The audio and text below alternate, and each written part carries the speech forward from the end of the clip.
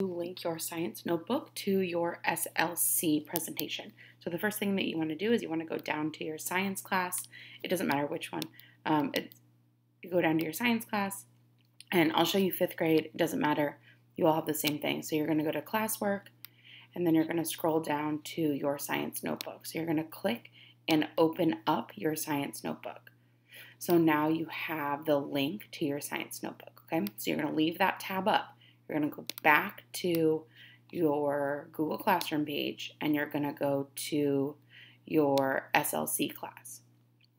You're going to open up your Quarter 1 SLC presentation, open that up in Google Slides. So now you have both tabs open, SLC template, and you have your science notebook. And so you want to scroll down to page 5 in your SLC template, and you want to go where it says the word science. Then what you want to do is you want to highlight this box so that it's in blue. Okay, so that's how you're going to get the information. You want to go back here. You want to copy, so you can right click and copy. And then you want to go over here, make sure it's highlighted in blue. And then you're going to right click and you're going to paste.